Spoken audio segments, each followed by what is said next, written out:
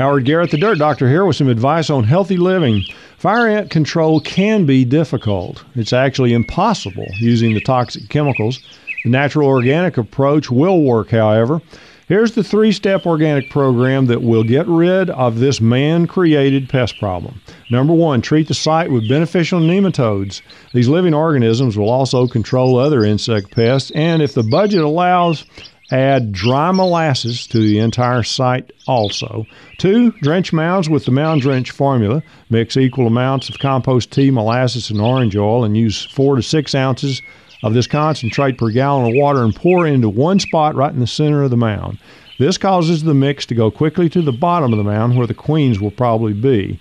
Then pour the remainder of the mix in a circular pattern covering the entire mound, and you might want to save a little to splash on those ants that are trying to run away or worse, up your legs. 3, go organic and use the entire basic program. The biodiversity of microbes, insects, and other animals is the long-term control. Fire ants just don't like all the competition.